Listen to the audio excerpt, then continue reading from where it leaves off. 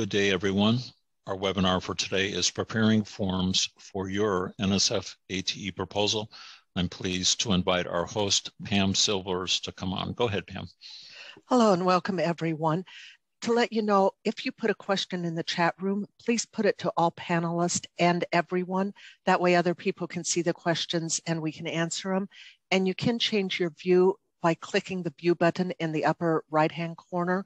And if you do not want the full presenter view or however you want to look at it, most of us have been using Zoom for a year now, so it probably is familiar to you. Welcome to Preparing Forms for Your NSF ATE Proposal. Our panelists today are Elaine Kraft, Alan Haas, and Emery DeWitt. And I'm now going to turn it over to Elaine to both start and tell a little bit about herself and the panelist. Thank you, Pam. I'm the principal investigator for the Mentor Connect project, and I'd like to welcome all of you to our webinar today. Joining me are co-principal investigators, Ellen Haas from the American Association of Community Colleges in Washington, D.C., and Emery DeWitt from Florence Darlington Technical College in South Carolina. Emery also serves as the project manager for Mentor Connect.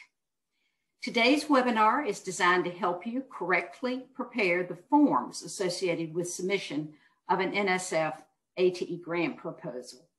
While most of these forms are not unique to the NSF ATE program, some documents and instructions for completing the forms are specific to ATE.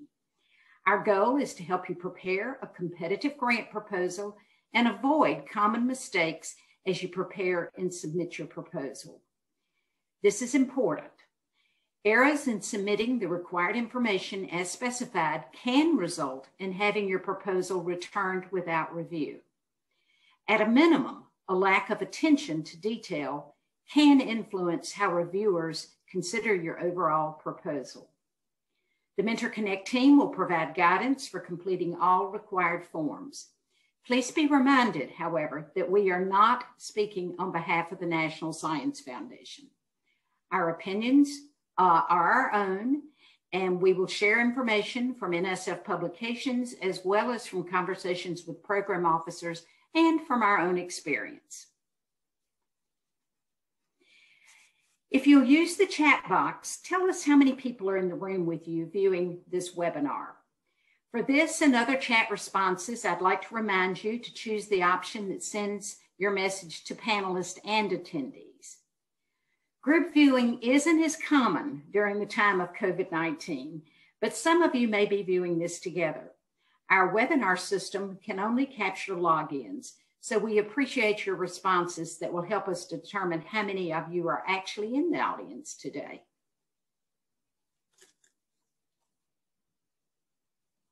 First, I would like to give you an overview of what we will be discussing. We will cover forms and related documents that are required for all NSF ATE proposals. You can see from this diagram that the heart of any proposal is the project description. Some people refer to this as the narrative, and we may use both terms during today's presentation.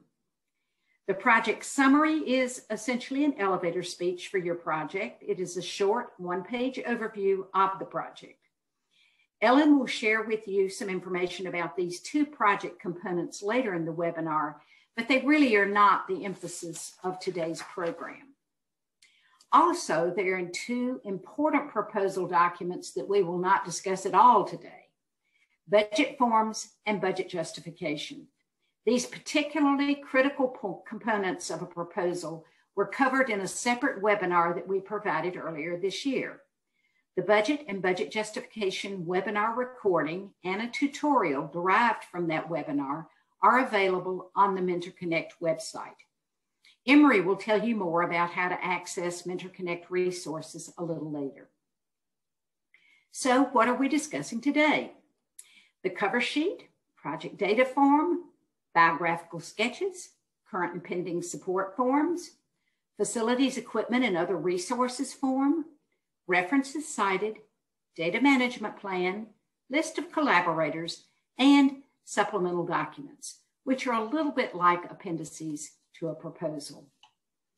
Each item serves a specific purpose. We will talk you through each one and help you understand what is required.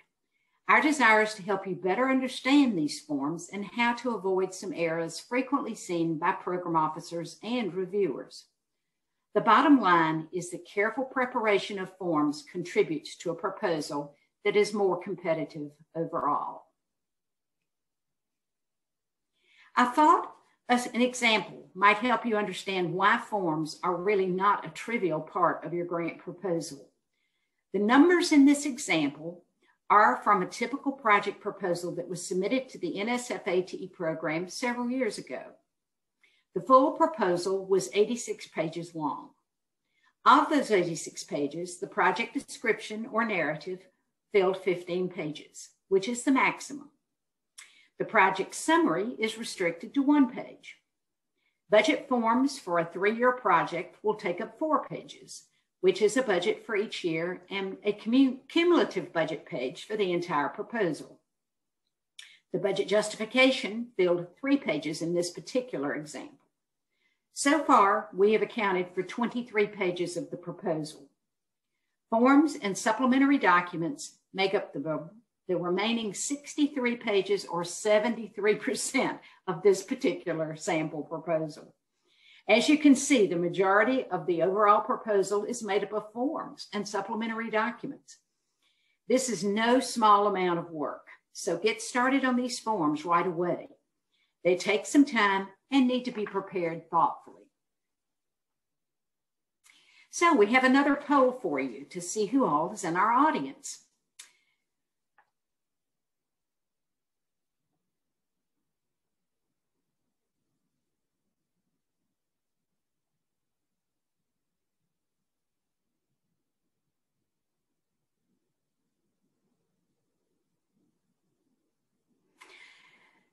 Those of you who are Mentor Connect participants include mentors, the faculty working on teams, administrators working with those teams, grant writers working with those teams, anybody who's working with our Mentor Connect cohort.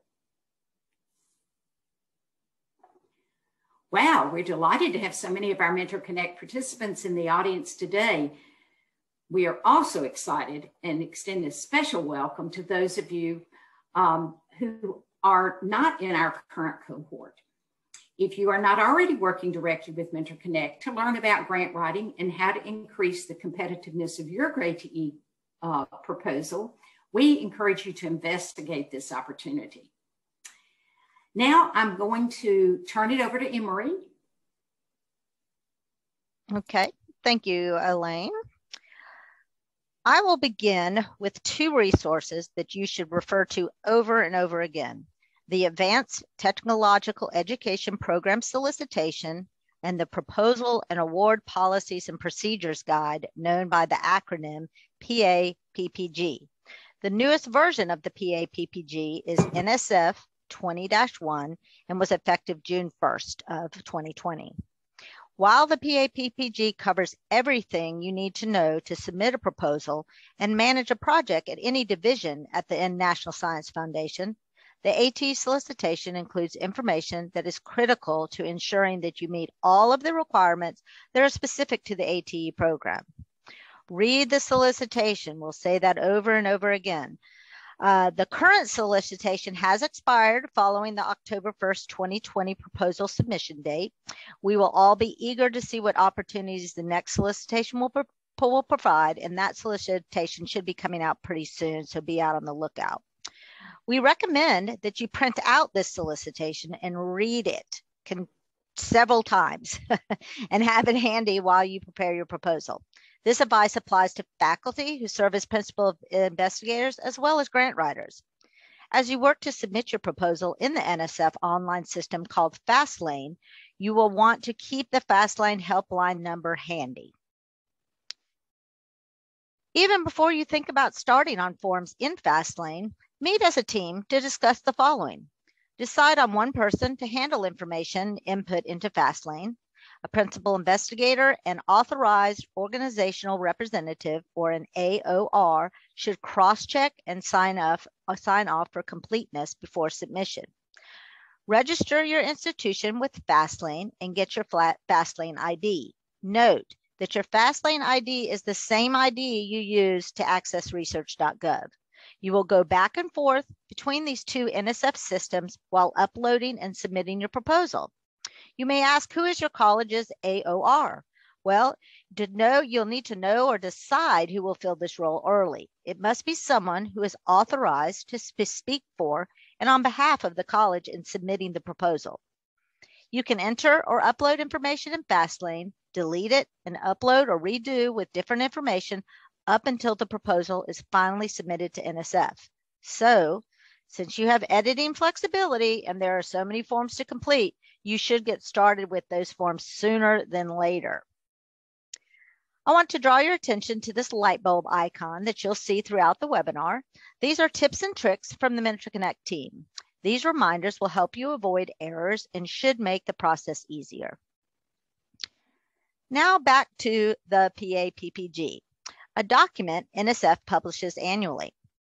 Always make certain that you are referring to the most current version of the PAPPG. The PAPPG includes a proposal preparation section with information that is critical, such as allowable font sizes, margins, and other specific requirements for the proposal components. The PAPPG is available on the nsf.gov website. To locate the current PAPPG on the nsf.gov website, type 20-1 in the search box. You can sign up online to receive publications from NSF. Once you do, then you will be notified when important new NSF documents are published. So to begin your proposal, you must first log on to research.gov.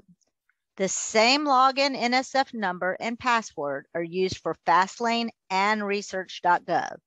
You'll choose F, which is the FastLane proposal functions. Initiate a new proposal in the FastLane template system. FastLane is the online system that works most efficiently for submitting NSF proposals. In another year or so or sooner, research.gov will replace FastLane as the primary online proposal and grantee communication system for all NSF grantees. Note that research.gov is an NSF website. Don't confuse this with grants.gov, which is not. There are many good reasons for using FastLane instead of grants.gov when submitting grant proposals to the NSF. Data and information entered into the online system will look quite different in a hard copy.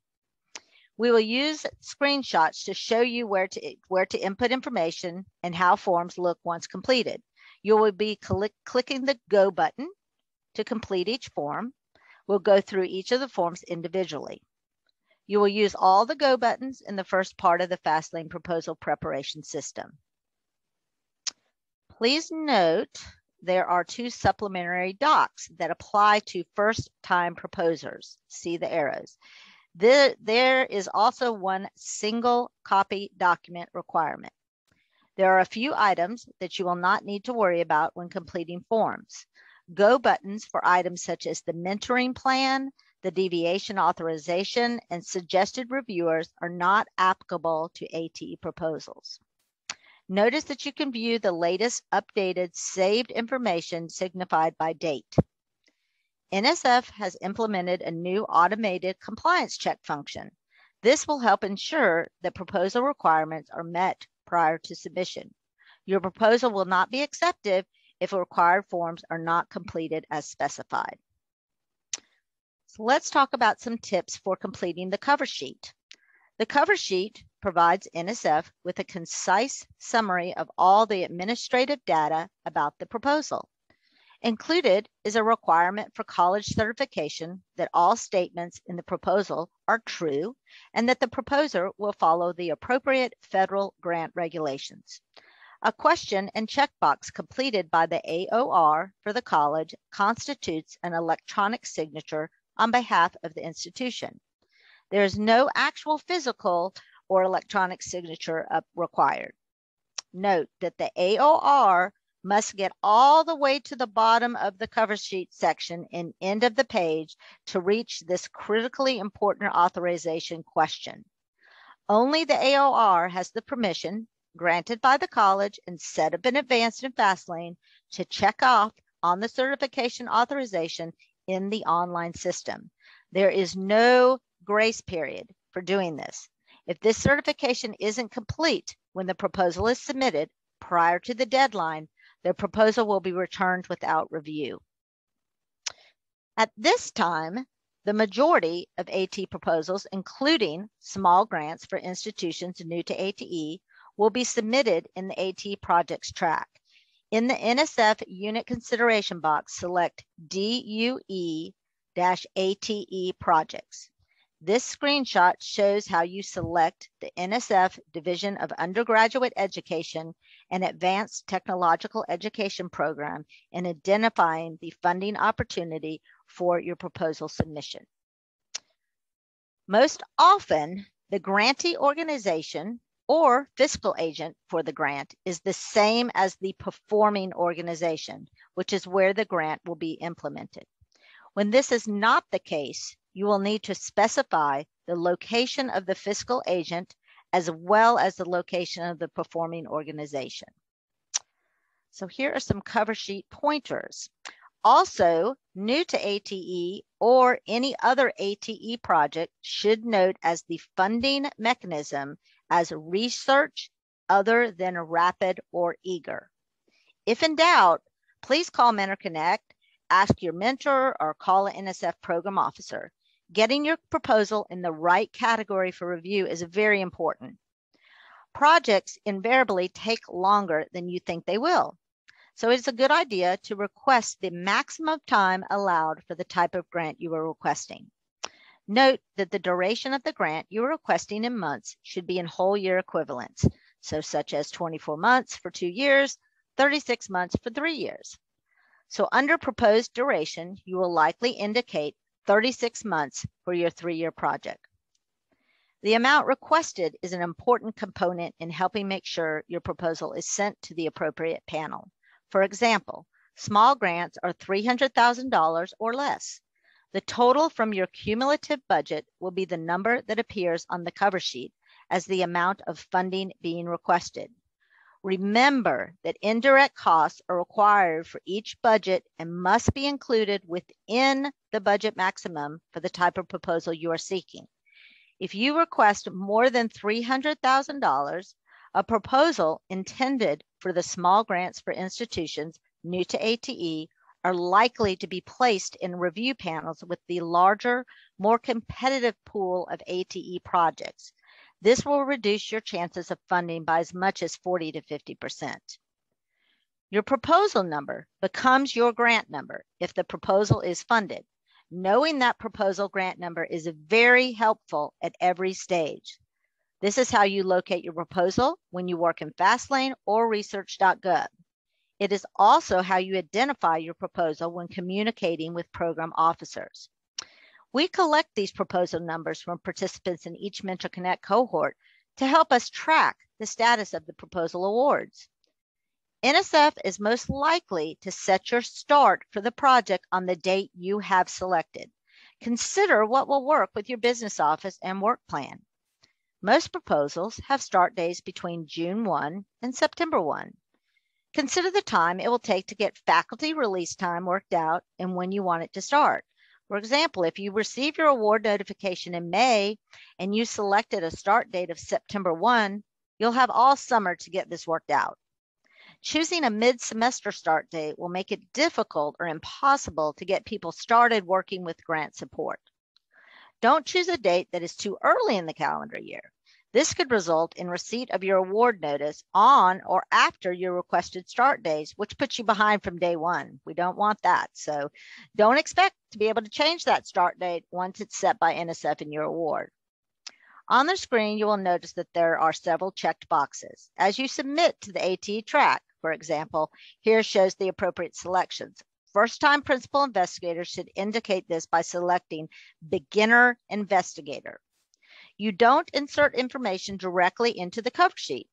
You submit information elsewhere, and Fastlane will populate all of that information to the cover sheet. The place to provide information for the cover sheet isn't always obvious, so be diligent about locating that data entry point. If this is not done carefully, you can end up with a PI or co-PI names on the cover sheet with no associated email addresses, phone numbers, or other information that is important to include. To a reviewer, that looks sloppy. Do this work diligently and always print pages to ensure that they look the way you intended before submission. So here's a print-ready cover sheet sample. Keep in mind that the information on this page has been pulled from forms you've filled out elsewhere in the online system.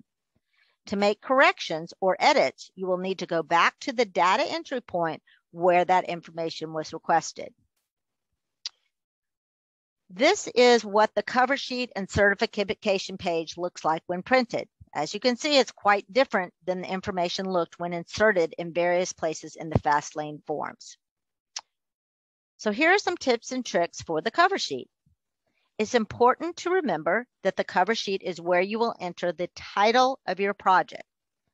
Don't use the NSF name or acronym in a project title and strive for something descriptive and meaningful.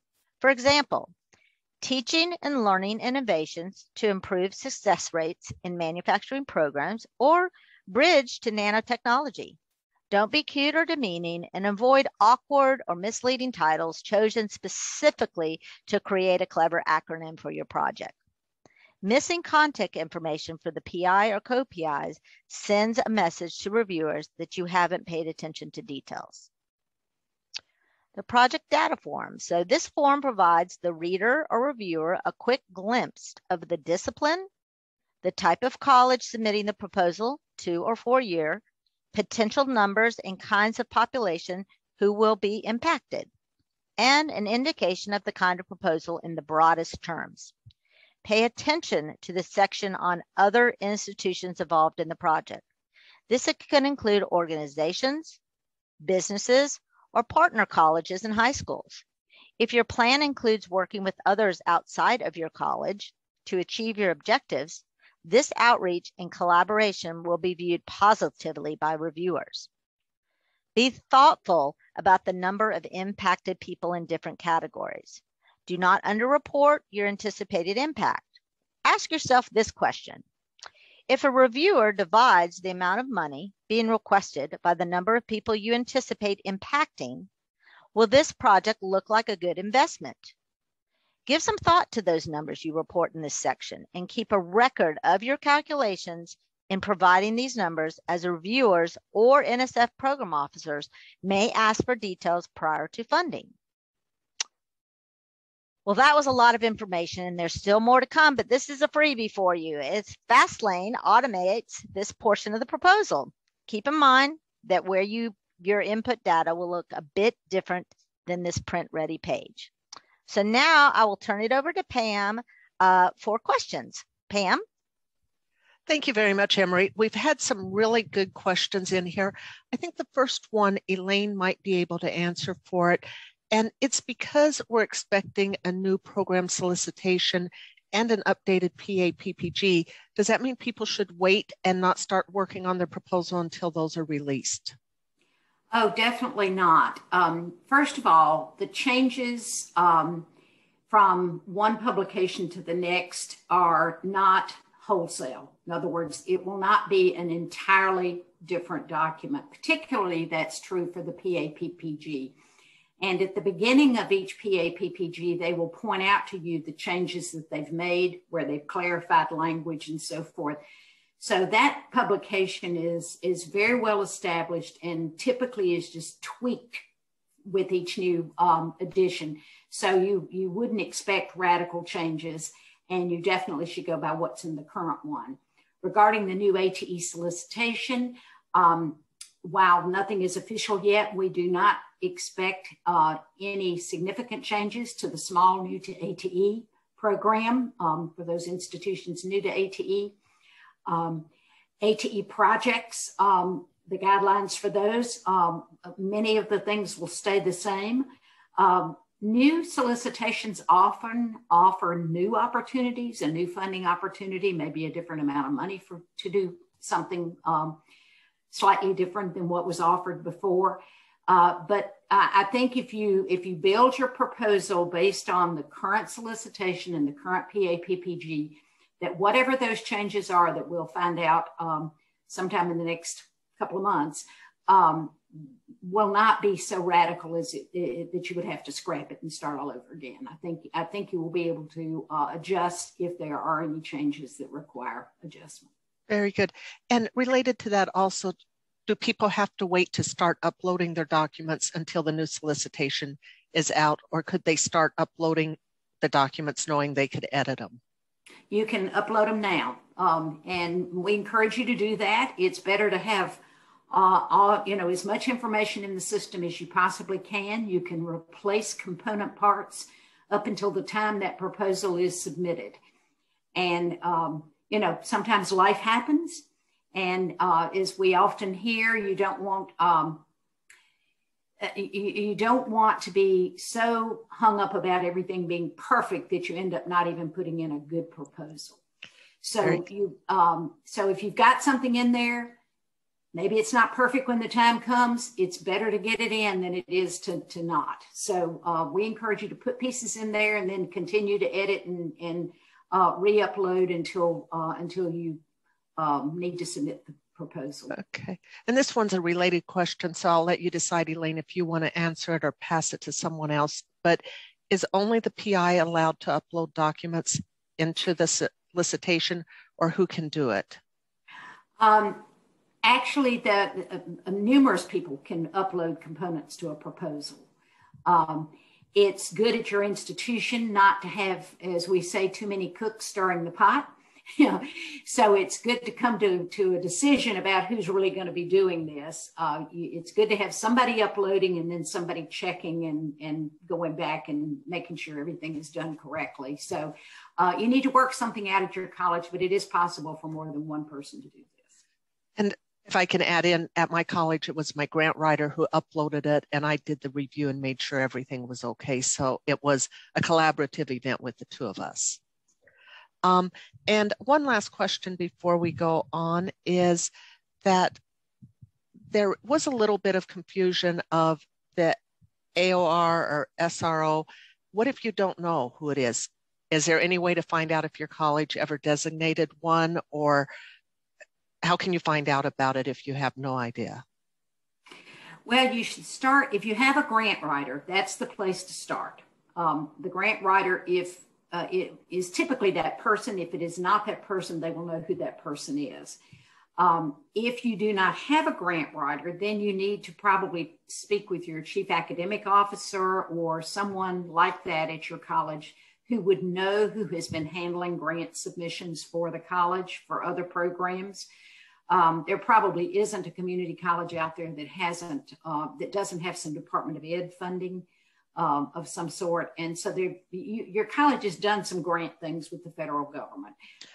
And so just find out who it is that's been handling that and talk with them about who should be doing this for the college for your and NSF. As a follow-up, if you cannot find out internally, would NSF be able to tell you if you have one designated, or how, if you do and you don't realize it, what happens?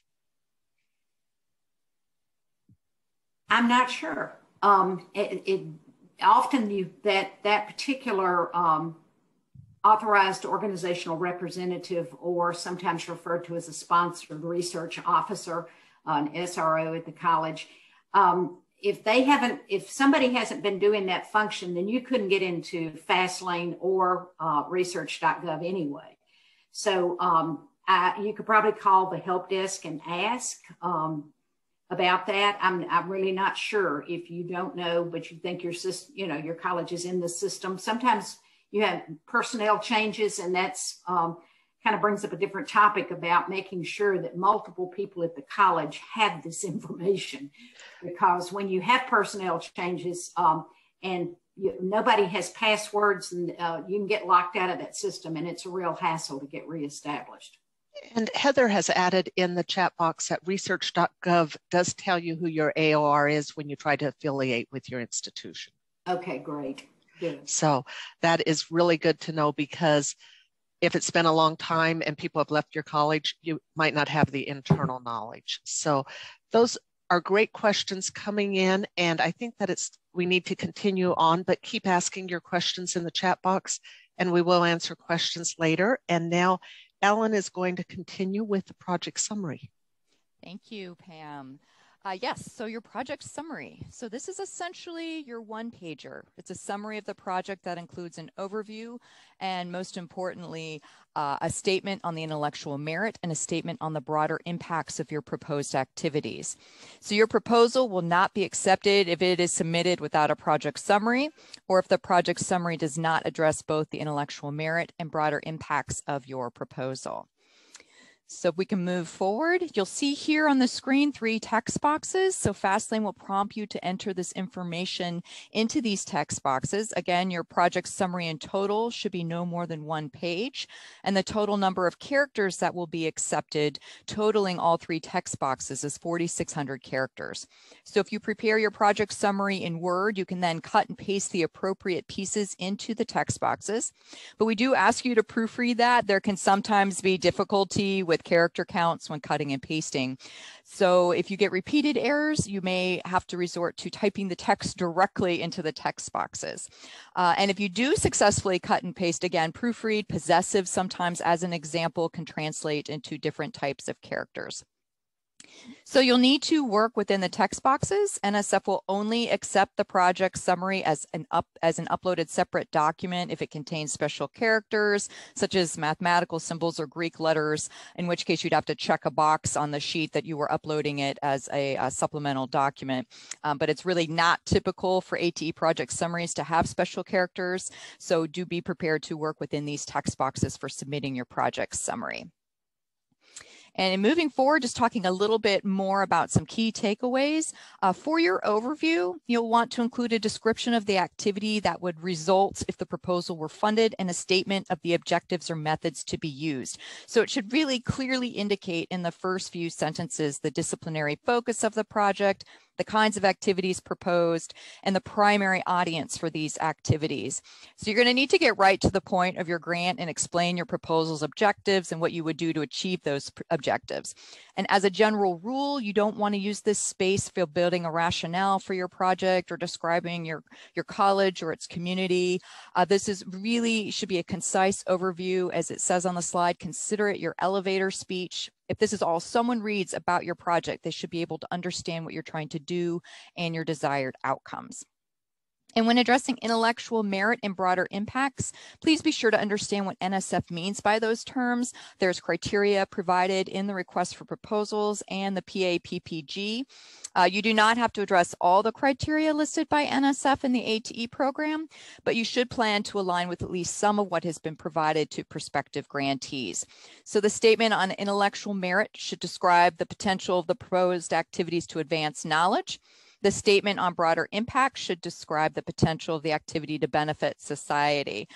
So some examples taken from the RFP: does the project have the potential for improving student learning in science or engineering technician education programs? Are the goals, objectives, and outcomes and the plans and procedures for achieving them worthwhile, well-developed, and realistic? Some examples under broader impacts: has an assessment of workforce needs for technicians been conducted? Does the project work with employers to address their current and future needs? Will the project's results be widely disseminated? So again, be sure to pay close attention to these when crafting your intellectual merit and broader impact statements. So if we move now to our project description. So your project description is actually the heart of your proposal. As Elaine indicated at the top of this presentation, it should provide a clear statement of the work and the activities that you are undertaking. It should address what you want to do, why, how you plan to do it, how you'll know if you're successful, and what the benefits and impacts will be resulting from a successful project. So that means including information on the project's motivating rationale, goals and objectives, deliverables and activities, as well as incorporating a timeline, a management plan, covering the roles and responsibilities of PIs and co-PIs and senior personnel, a plan for sustainability, an evaluation plan, and a dissemination plan, all in 15 pages. Okay, no problem, you've got this. Pay close attention to addressing, again, intellectual merit and broader impacts. And also note that your project description must include a separate section within the narrative labeled broader impacts, where you can address the broader impacts of your proposed work. You must include a subsection labeled evaluation plan.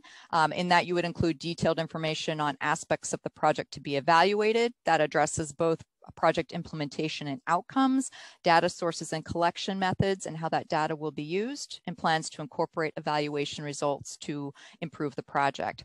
And it's also recommended that your project evaluator, if you can do so, be named in the project description. And for more information on checklists and resources for developing ATE evaluation plans for your proposals, please see specific resources in the Mentor Connect resource library and also evaluate. So on the screen here, this is the actual form in Fastlane for the project description, because you would upload your project description as a PDF or in a variety of word processor files, and Fastlane will convert it to a PDF. You do want to double check upon upload that, make sure that there are no conversion issues. And just for some takeaways on project descriptions, these may seem like no-brainers, but they're actually really important to the success of your proposal. You do want to pay attention to font size and layout and the size of your document. The length of the project description must fit into 15 pages with 1-inch margins on all sides. So once uploaded, it's a good idea again to check that you don't exceed this amount. While the PAPPG allows for a minimum font of 10 point in specific font sizes such as Arial or Courier, Mentor Connect recommends that you use an 11 or 12 point standard font to ensure readability.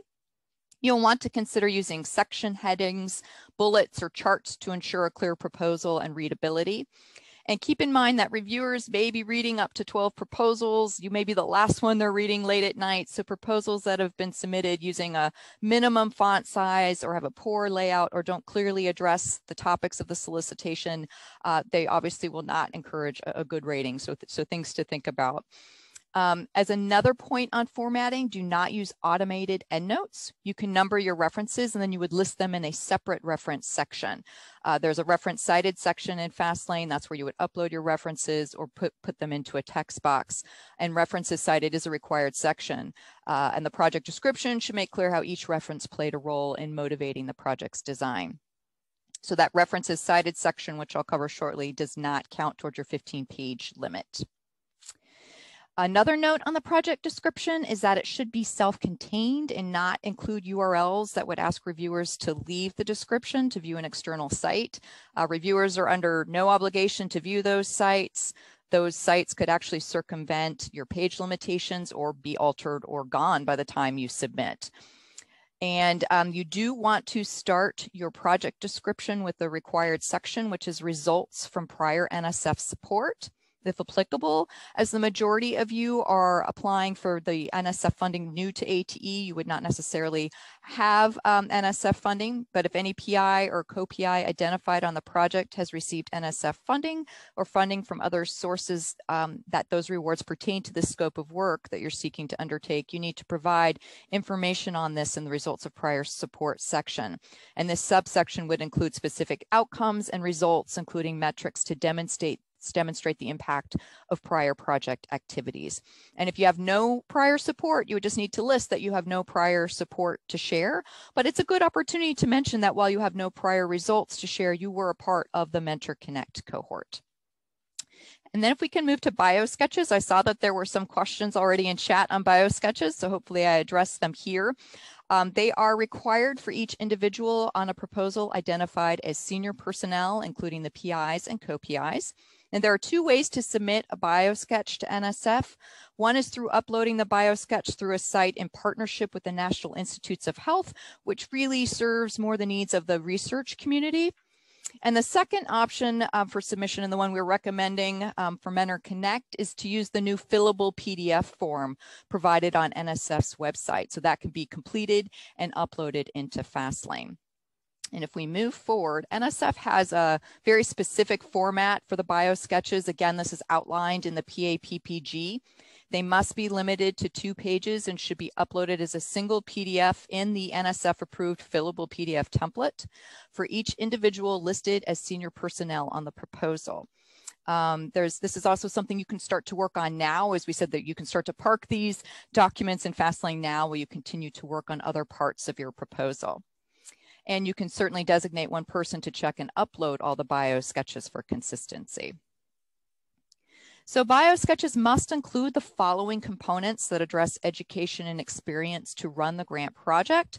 You do not want to include any personal contact information, but you do want to list professional preparation, the name of undergraduate, graduate, or postdoctoral institutions if applicable, and include the location of the institution, majors, degrees, and year. You will want to provide appointments listed in reverse chronological order of all the individual's academic or professional appointments, beginning with current employment, including the time frame, position, title, organization, and location. For products, there are 2 sections for products or publications. It's a place to input a list of up to 5 products most closely related to the proposed project and a list of up to 5 other significant products, whether or not related to it. So the acceptable products must be citable and accessible, including but not limited to publications, data sets, software, patents, and copyrights. Unacceptable products are unpublished documents not yet submitted for publication, invited lectures, and only a list of 10 will be used for the review of the proposal. And the list must include full citation information. And even if you do not have products or publications, that is certainly okay. Again, this biosketch format has also been created to serve the needs of the research community applying for NSF funding. So it's okay if you don't have anything to list in this section. A section you do want to take a look at is synergistic activities, where you would provide a list up to 5 examples that demonstrate the broader impact of the individual's professional and or academic activities as it relates to the proposed activities of your what you're hoping to have for achieve for grant funding. So this is the place to list the individual's skills and assets. So some examples of things to include in this category might be innovations in teaching and training, development of curricular materials and pedagogical methods, broadening the participation of groups underrepresented in STEM, service to the scientific or engineering community outside of the individual's immediate organization.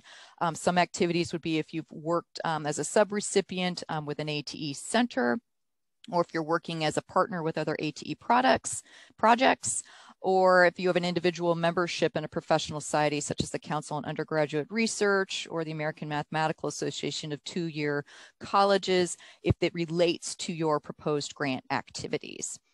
And I think that's what we have on biosketches. We've covered a lot of information, so I'm going to turn it over now to Elaine to talk about current and pending support. Thank you, Ellen. Current and pending support forms are required, and a new form requirements are in effect. There are only 2 acceptable templates for submitting this information. We recommend that you use the fillable PDF provided by NSF. The other option, is Ellen indicated, for the new biosketch forms information is really designed more for the research community. The other option that is mostly for the research community is provided by the National Institutes of Health and must be completed in a completely different system. The PAPPG 20-1 provides additional information about these 2 options. So why have this form? NSF wants the people in senior personnel roles working on grants to have dedicated time to do this work. Current and pending support forms show NSF how much of your time is committed or will be committed to funded projects or other commitments. This helps program officers determine the capacity of an individual to take on the proposed scope of work if the project is funded. This reporting must include projects supported by all funding sources and not just NSF. Excuse me. The expectation is that any person working on a grant will either be paid directly by the grant or that the person will be released from a portion of his or her teaching or other workload to do the grant work. When release time is used, grant funds may be used to pay replacement faculty or other personnel. A combination of these payment methods is possible. For example, a faculty member may receive release time during the academic year, but be paid directly to work on the grant in the summer, when he or she may not normally be under contract to the college. Anyone serving in a PI, principal investigator, co-PI, or senior personnel role must have current and pending support forms included with the proposal. This includes anyone working on the grant in one of these roles who is paid by your college from grant funds, even if the person is not an employee of the college. How the person is paid as an employee or as a consultant is not important. The person's leadership role in the grant triggers the requirement for current and pending support forms. It is important to know that NSF means by the terms current and pending. Current refers to grants that have already been awarded, not the one you're currently preparing. A pending proposal is one that either has not yet been submitted, like the one you're working on now, or a proposal that has been submitted, but for which the funding decision is not yet known. The proposal you have in progress now for October submission is considered pending support. Now, let's talk about how many of these current and pending support forms you will need to prepare. For each person, there must be a current and pending support form for each proposed or ongoing project for which the person has a time commitment, including the proposal you're preparing. This means that every person included in your proposal in a PI, co-PI, or other senior personnel role will have at least one current and pending support form, even if this is your first NSF ATE proposal. The Proposal and Award Policies and Procedure Guide, the PAPPG, tells us that current and pending support forms must include all current project support from whatever source. The PAPPG cites as examples federal, state, local, or foreign government agencies, public or private foundations, industrial or other commercial organizations. Please note that the PAPPG also states that the proposed project and all other projects or activities requiring a portion of the time of the PI or other senior personnel must be included, even if the person will receive no salary support from the projects. It's still eating up a portion of their time, so they want to know about it. The current and pending support form provides for non-compensated commitments to be reported as in-kind contributions. If this is your first grant, you may only need to submit one current and pending support form for each person serving in as principal investigator or other senior personnel role. However, be careful to check to make sure that these individuals are not working on other funded projects, such as a Department of Labor grant, state-funded grants, or foundation-funded grants that will need to be reported. As mentioned, we recommend that you use a fillable PDF form that NSF provides for preparing current and pending support forms. The instructions for this form are depicted on the screen. Note that the form provides for project proposal entries marked with a green arrow and in-kind contribution entries marked with a red arrow. Beware of in-kind entries. If you report uncompensated time commitments using this portion of the form, do not include any dollar amount, although there is a space provided for this information. This form is also used by NSF programs for which cost sharing is required or allowed. Cost sharing is expressly prohibited in the ATE program. This screen shows the actual template that you will complete for each person and each project. Several changes have been made from the previous version. For example, proposal start and end dates require only month and year. Additional categories of proposal status are provided as options, but are not likely applicable to ATE projects. One significant change is that time commitments are now to be reported for each year of the project, and person months may be reported to 2 decimal places. Some of you will notice that a previous requirement to specify time by calendar months, academic months, or summer months has been eliminated on this particular form. The time reporting requirement in the new form is a person's total time commitment in a calendar year. Now, let's talk about information you will need to supply on the current and pending support forms. Here is the information that you will need for each current and pending support form that you complete. You'll need the project or proposal title. That's pretty self-explanatory, the support type, and that's where it's either current or pending, the award number if known, and of course that would apply to awards already made, so that would be a current support. The source of support, this is asking who is currently funding or who is being asked to fund the project. Typical sources include the NSF, Department of Labor, U.S. Department of Education, a state such as California, or a foundation such as the Lumina Foundation. The project location is your institution's location or the location of another organization if someone on your team is working on a funded project not based at your college. The start date will be the actual start date for funded projects or the requested start date of a project that you have pending. The ending date should be assigned or the assigned or anticipated end of the project. The total award amount, including indirect cost, will be the budget that was awarded for a funded project or that is being requested for the projects that you have or project that you have pending. Person months per year committed to the project is where NSF requires that individual time commitments be reported in person months. It is easy to make mistakes in calculating a person's time commitment to report it this way. So I'm going to provide some examples to help you with this. Person months represents the cumulative time a person will spend on the project over a year. It does not consider the spread of that work over time. In the first example, we have a 12-month employee who dedicates 10% of his or her time to grant work.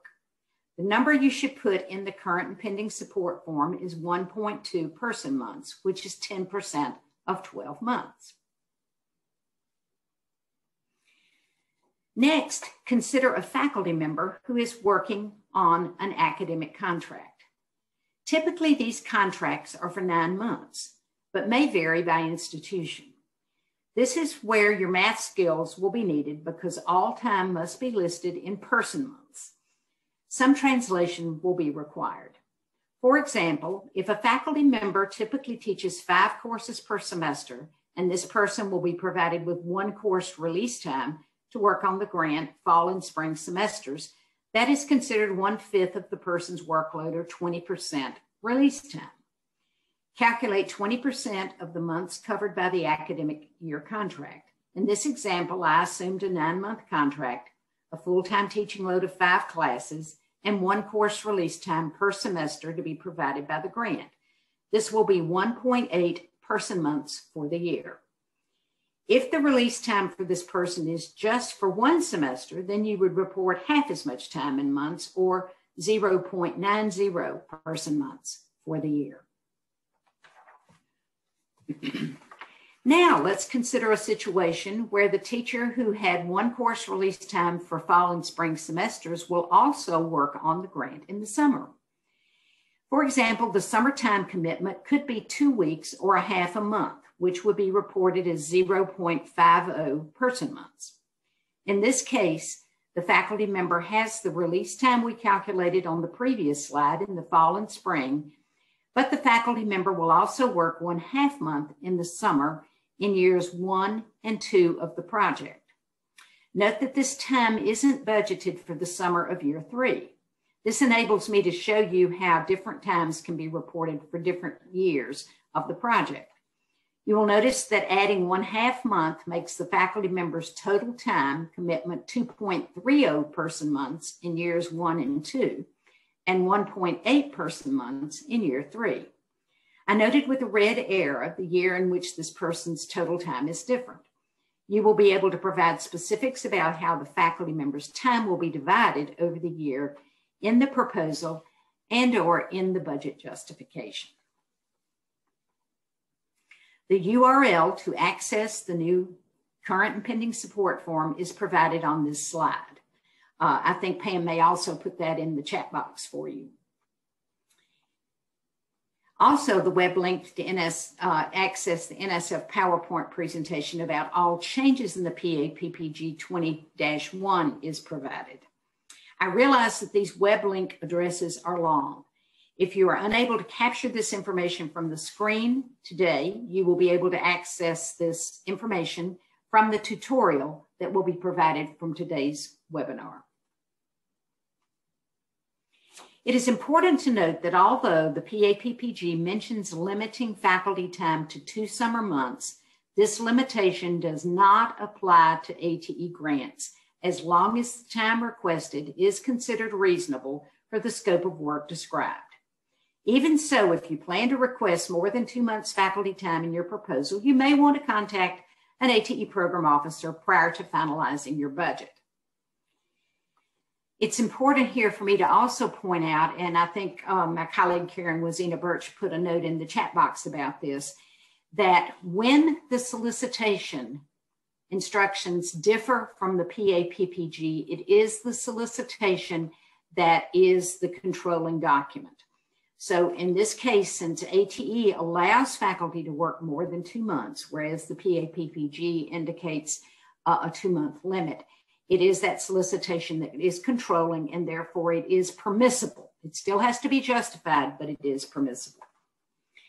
Always keep in mind that personnel time on grants need to be reasonable and aligned with the work that the person will be doing.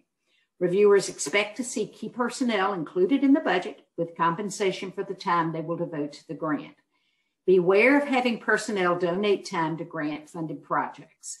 Reviewers will be very skeptical and may doubt that the scope of work will actually be completed. If the proposal does not include grant-supported personnel with specific responsibilities for completing the scope of work, reviewers will be looking for faculty time and a corresponding budget request to support that time. Also, beware that donated time may be considered voluntary committed cost sharing, which is prohibited. So now I'm going to turn it back over to Ellen, who will talk about several other important forms. Thank you, Elaine.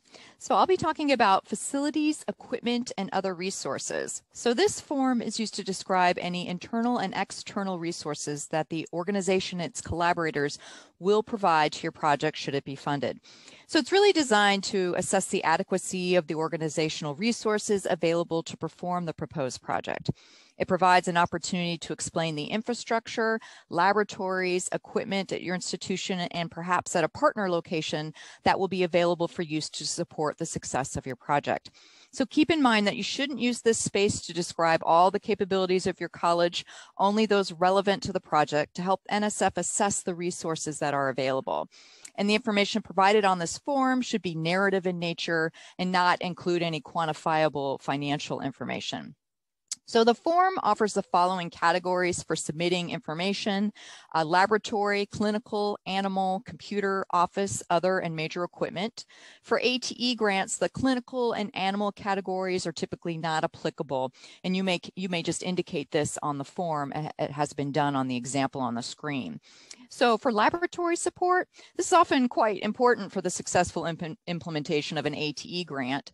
And if this is the case for your project, you'll want to describe any current capability, even if the proposal includes some improvements or some equipment additions.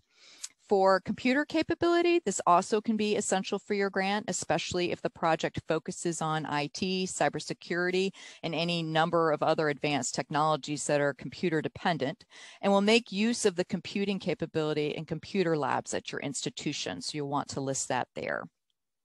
For office support, this is also important to describe some budget guidelines, specifically stating that the grant budgets may not include office furnishings or everyday office equipment, such as computers, copiers, and items that support normal office operations. So the personnel implementing the grant, however, will need office support to do so. So if your institution is providing dedicated office space, access to administrative support, or items that cannot be funded by the grant, but support you in your grant initiatives in terms of office support, this is a good place to make a statement about that. In the other section, this is where you can describe resources other than facilities and equipment, such as personnel. So for example, this is a place where you could describe the talent you've assembled to serve on an internal advisory committee, or perhaps you have a college recruiter lined up who will support the outreach activities of the grant, but who will not receive compensation from the grant for doing so. A third example of personnel you may want to describe in this section could be institutional research personnel who will help with internal evaluation or data collection. So in other words, if someone will be working to support the project without compensation, this is the place to describe the donated time, but don't assign monetary value to this time or state it as a specific time commitment. Under major equipment, again, this can be a very important category for some ATE grants. Advanced technology programs are often very equipment dependent and intensive. So your institution may have major equipment that will be used in implementing your grant, or you may have a partner, whether a university or industry, working with the project and providing major equipment for your students. Or perhaps you have a partner that is teaching your students. So if major equipment like this is involved in the success of your project, this is the place where you can describe the availability of those resources being provided by an industry or an education partner. References cited. So we mentioned this when we were talking about the project description. If you cite materials in your project narrative, you will list your source material in a separate references section and not in the project description itself. So NSF expects you to do some research in the process of developing a grant proposal. Like most funding sources, they encourage the use of research-based strategies and adaptation and implementation from previously funded NSF ATE or other funded projects. Your references indicate that you should have investigated what others have done that have worked, and you'll want to cite references that explain outcomes that led you to a particular strategy or teaching methodology or other promising or proven approach that is addressing the challenges that you're attempting to take on in your proposal on technician education. So your reference citations are also used to cite the sources of the data that you provided in describing your project rationale or your results of prior support. And as you include information from your research, you'll want to manually number your references again throughout your project description, and then prepare a separate document with citations that correspond to those numbers. And that document would be uploaded here. So again, references are a separate section of the proposal and do not count towards your 15-page project description. We're often asked, is there a specific style that NSF prefers? They're just looking for standard academic, scholarly practice and citation, so you can choose which of those you would want to follow. In terms of data management plans, which is coming up on the next slide, including a data management plan is a requirement for ATE proposals.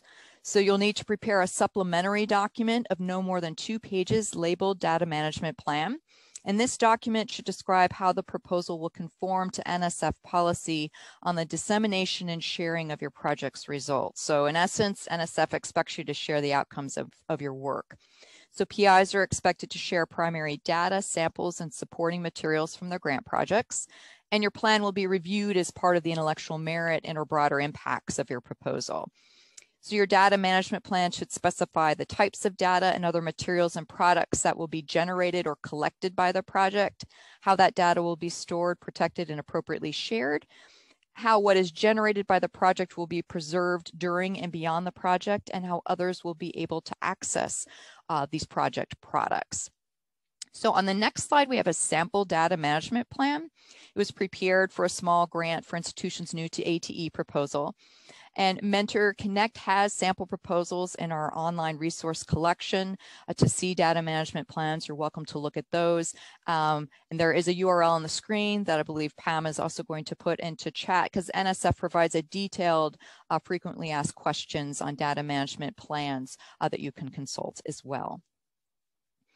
Moving on to other supplemental materials. So do note this section is not considered an appendix. They are required supplemental documents. You need to include a data management plan, which I just discussed. You also need to put together a list of all known people, aside from participants and students, who will receive compensation from the project and their affiliation. And this would need to be uploaded under other supplementary documents into Fastlane. So you'll need to provide the list of people receiving compensation. This is again an area to really look for consistency. It needs to be consistent with your budget and your budget justification and with your current and parent pending support forms. So in other words, you don't want somebody listed in this supplemental document whose function hasn't already been addressed in the project description and the budget. Letters of collaboration. So this is, Karen indicated this in chat, and Elaine referenced it. This is an example of where the ATE program solicitation kind of trumps the PA-PPG, because letters of collaboration are required to submit an ATE grant. The key word here is collaboration. So reviewers want to see documentation of the commitment described in the proposal, such as a letter from an industry partner pledging resources or time to the project. Letters should outline specific collaborations and not just endorse or offer non-specific support. So if you do, your proposal could be returned without review. If we just have letters that say, I support this proposal, it's a good idea. It really needs to include examples of substantive collaboration or commitment to the project in these letters. And the ATE proposal solicitation also asks that you include a bio sketch of an external evaluator as a supplemental document if that person is named in the project description.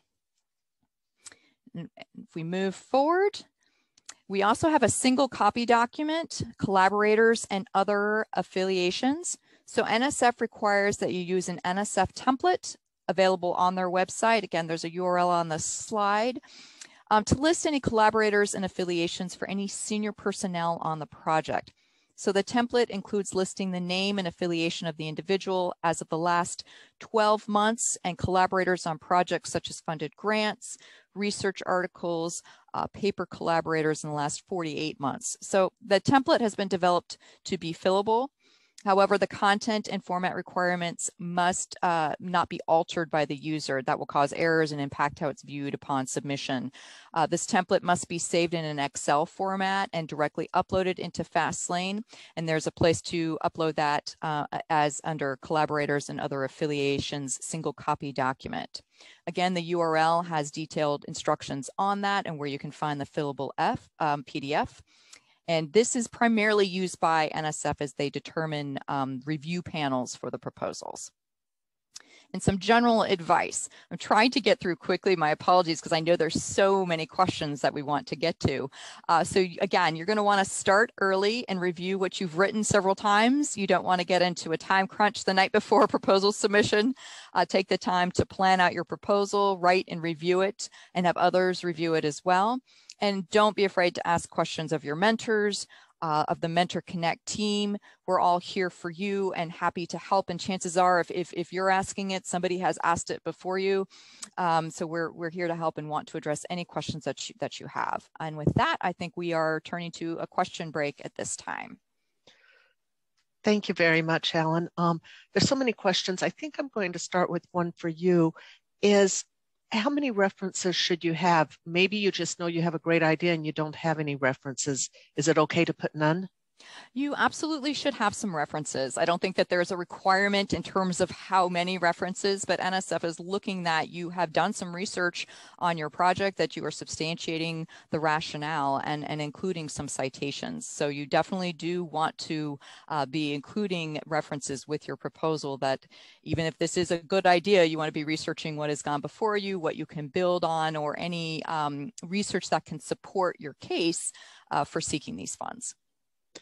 Okay, and another question for you is, in the bio sketch, is the professional development only academic degrees, or would you include certifications or other items such as that? Well, in the PA-PPG, it just says academic degrees, but I would think in the case, I have certainly seen bio sketches that include that information, and maybe Elaine could elaborate, but I would think if you have a certification or something that directly relates to the scope of work you're undertaking for this grant, that you would list it there under professional preparation. Okay. And Elaine, I don't know if you have anything to add there, because I do also have a question for you. Okay, I pushed the wrong button and I disappeared, but I'm back. Okay, yes, definitely.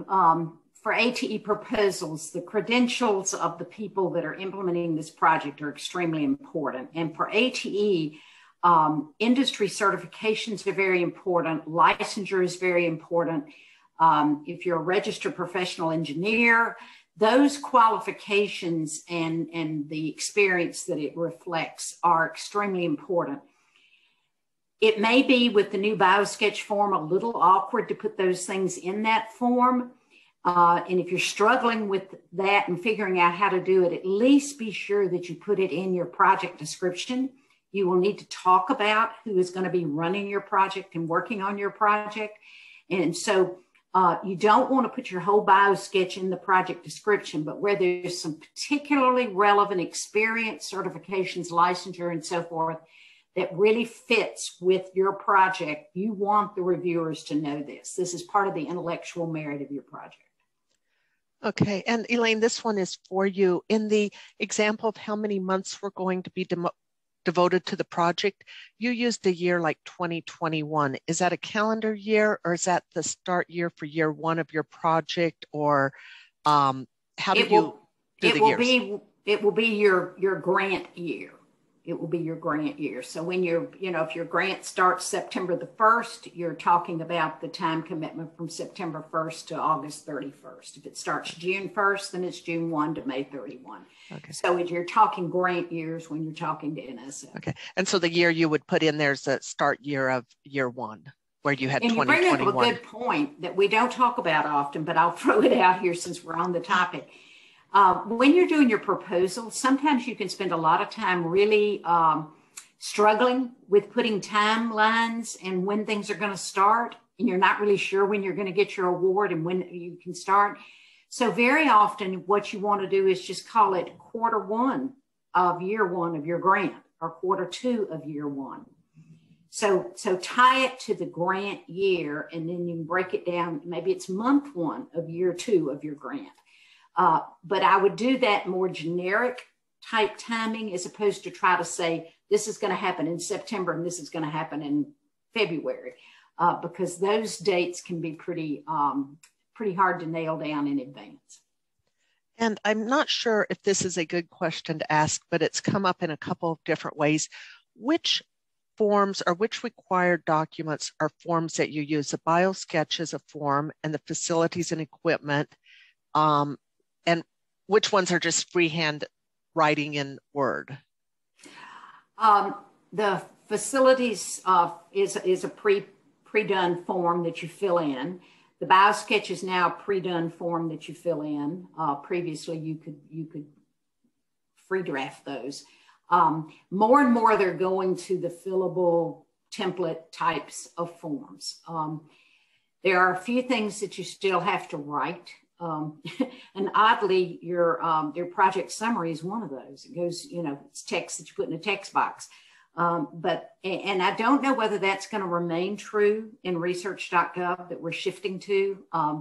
You can use Fastlane for your October 2021 submissions. In October 2022, we're all switching to research.gov.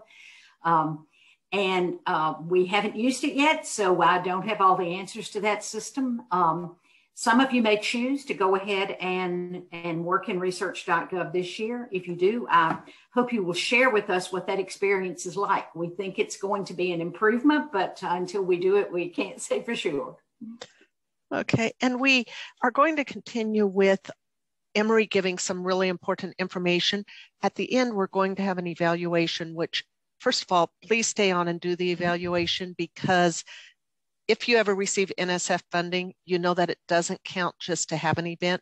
You have to know what happened with it. So during the evaluation, we will also answer some questions if you have it. So please put it in there. And Emery, if you want to continue. Thank you, Pam. I appreciate you. I was just going to say we value your feedback, so stay with us for a few more minutes for the evaluation. I'm just going to talk about the Mentor Connect project offers a resource library that is specifically provides solutions to your grant proposal writing needs for the ATE program. One of our great resources is our coffee break, and Pam Silvers has been one that has been developing those. And coffee breaks provide a quick answer to frequently asked questions that arise while you're working on and preparing to submit your NSF ATE proposal. A few of the coffee breaks that relate to the forms are facilities and equipment, biosketches, data management plan, and citations and references. So the coffee break advice is available in the Mentor Connect library, which is on the screen, you would go to the mentorconnect.org, find a resource, select webinars, and then type in coffee break in the search function at the top of the page. Other AT resources that are helpful in proposal preparation include resources to guide project evaluation at the evaluate.org website, and links to the AT projects and centers, curriculum, and other resources at the atcentral.net website. We would really want you to connect with us. We have a number of ways in which you can stay in touch with us. Send us an email, visit us on Facebook, or follow us on Twitter and LinkedIn, and check out our YouTube channel. We welcome any questions or follow-up that you may have. Most importantly, we encourage you to visit our website, call or email our help desk for answers to any of your questions. This webinar and the PowerPoint slides will be available following the broadcast in our archive for later viewing. In addition, Mentor Connect provides a wonderful tutorial on the forms based on today's content in the PowerPoint slides that kind of enables you to review one or multiple forms and instructions that have been provided.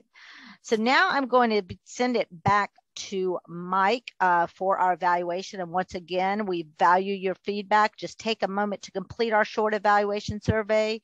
Mike, can you launch that survey for us? Thank you. Now, Pam, do you want to see if there's some other questions while they are kind of answering that? If you Yeah, so please do answer the poll. You do have to scroll down to answer them all and hit the submit button, and we do appreciate it. Like I said, as far as NSF is concerned, you weren't here if you don't do the evaluation. And I know that's not totally true, but I'm going to go with it. There's been some great comments in the chat box about both the struggles of doing a proposal, but the happiness when you hit the submit button in October. One of the questions that has come up is a little bit of who should get funding or not, because people are nervous about in-kind support if they say their dean is going to work on the project 50% of the time or something. And so, Elaine, if someone isn't sure how they should handle that, do you have suggestions of where they could look for more information? Can you restate the question?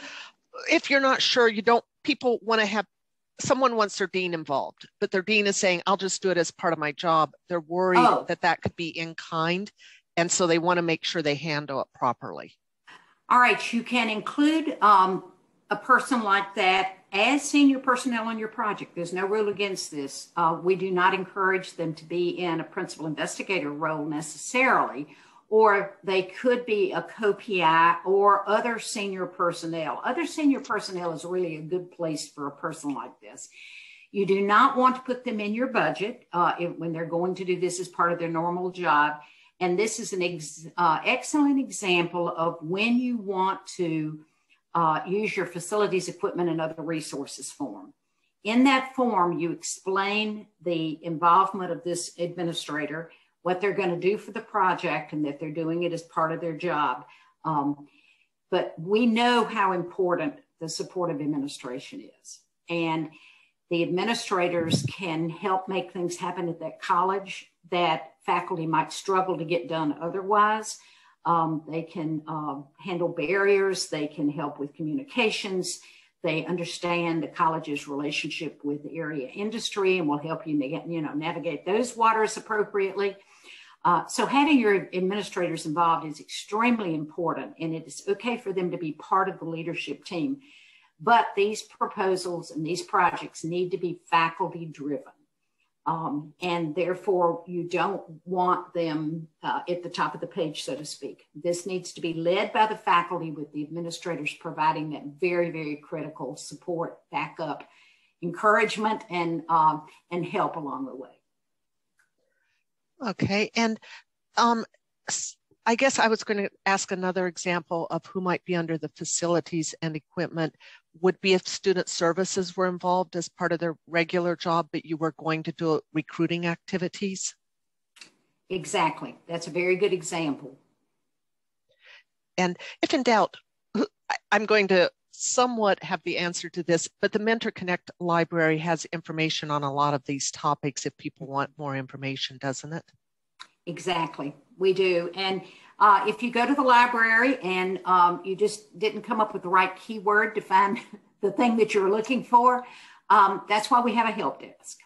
We have an email address and a phone number, and all you have to do is reach out to us and we will connect you with the resources that you need. Okay. And I will say, out of the 78 participants, only 59 of you have completed the survey. Do make sure you scroll down and submit it. My students got very tired in evaluations of me going, but I want 100% or I'm not going to be happy. So please do the survey. And I don't know if any of you, Elaine, Emery, or Alan, have something you've seen for questions or something you've thought of that you'd like to include as people are finishing up. There was a question about whether you have to do a bio-sketch for an administrator that's not getting money from the grant. If they are in a senior personnel role, the answer is yes. Whether or not they're being paid from the grant is not the controlling factor. It's the title that you've given them, either as a co-principal investigator or other senior personnel. If they fall in that top section, would fall in that top section of the budget. They're not going to be there because they're not getting paid. But if they would fall in that category, then they're going to have a current pending support forms, and they're going to have a bio-sketch. And one of the things that I really learned is, if in doubt, ask somebody. The Mentor Connect are absolutely wonderful resources. It was mentioned earlier about possibly checking with a program officer. I think that when I was new to NSF, I thought I needed to do it on my own to prove myself, and that isn't necessary. So if you are leaving today thinking, oh my gosh, will I do the form right? That is why there are people like Mentor Connect available to help you. And I think that we're getting fairly good with the results, and know that we're approaching the time limit. So definitely would answer any more questions, but otherwise, we do want to thank everyone for taking the time. We know it's a very busy time of year and everyone is occupied with a lot of things, but forms are very important, and knowing how to submit everything, because not having a form that's required could cause your proposal to be returned without review. It won't even be accepted. So ask questions, let me look. And Mike, I think let's go ahead and close the poll. I'll have to be happy with 83% for it. So thank you, everyone.